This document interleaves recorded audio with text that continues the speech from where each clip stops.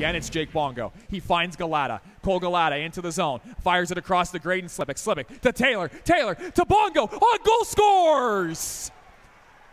What a play by the Eagles. That's going on the BCHL must-see moments as Jake Bongo's got a goal and the Eagles now have a 3-0 lead.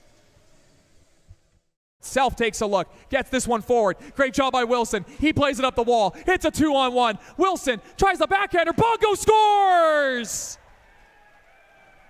And the Eagles get another one. Wilson makes a great feed on the backhand to Jake Bongo. Bongo's got his second of the game. Eagles now have a 3-goal lead. Have a night, Jake Bongo.